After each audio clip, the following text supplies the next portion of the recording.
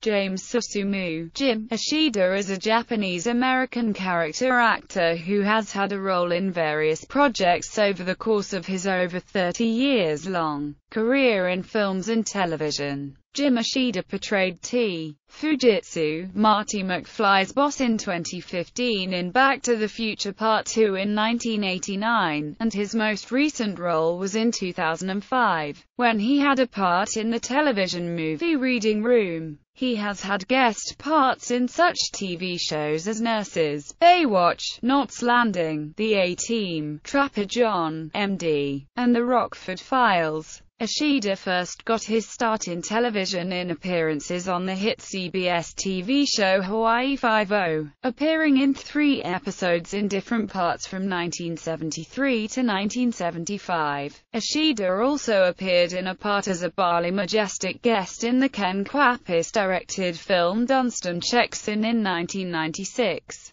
Early life and family. Born the son of James Takeshi Ishida and the late Sachiko Sue Ishida, who was also raised in the nearby town of Lodi, California, and his family were internees at a Japanese-American internment camp in Rowa, Arkansas for about a year during World War II, then released shortly after the conflict ended in 1945. Ishida's mother Sue served for many years in the Lodi Unified School District as a teacher, librarian, and culminating in as the coordinator of the Instructional Materials Center there in 1982.